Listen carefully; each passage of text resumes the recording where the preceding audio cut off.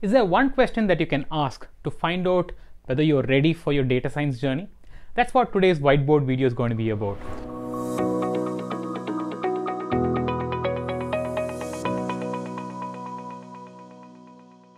How can my firm become data-driven? Asked the CEO of a mid-sized manufacturing firm.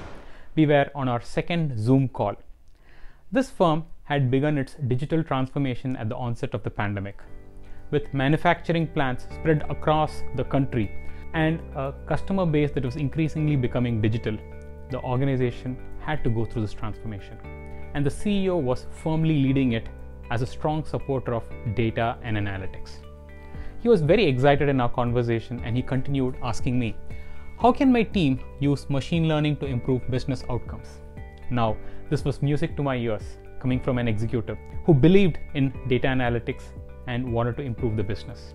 But at the same time, alarm bells went off in my mind. Why? I was talking to the team for the previous week and I found that they were largely on pen and paper. The organization didn't have much of its data digitized and the team was struggling with simple reports on manually created spreadsheets. And here, the CEO was aggressively pushing for predictive analytics. How do you resolve this disconnect? This is a dilemma I'm commonly faced while talking to executives. There's an interesting and an impactful framework I commonly use. On one side, you have data quality. You have dozens of analysts working on a single spreadsheet. The number of errors in the data is directly proportional to the number of bad days they've had. High data quality is where you have data lakes, data warehouses, all of it is automated and works repeatably. Analytics depth is on the other side.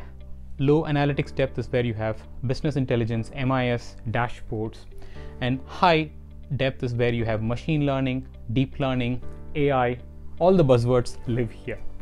Organizations start in the bottom left quadrant.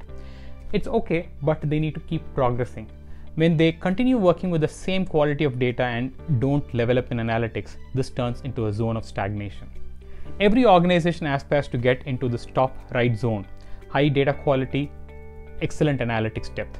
That's called as a zone of nirvana because most organizations in the world are in these three zones. They're stuck here, except a few digital native companies and some leaders across industries.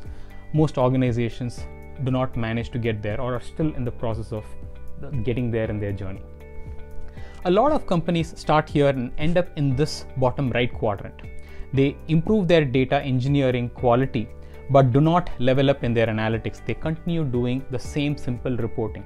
Imagine you have manufacturing data about the number of batches, the failures, reasons with granular historical data. But if you continue running only backward-looking weekly, monthly reports, it's such a wasted potential.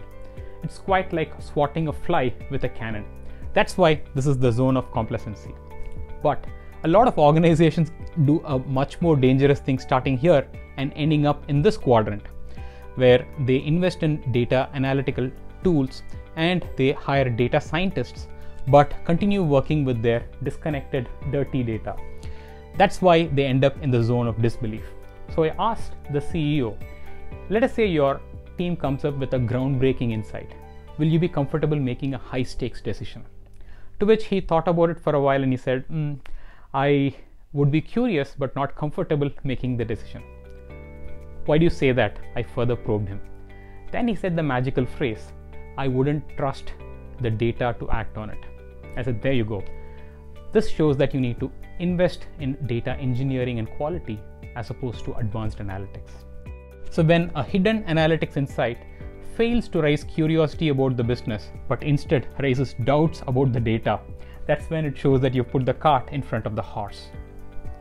So back to the example, I told the CEO to step up their investments in data governance, engineering, and quality.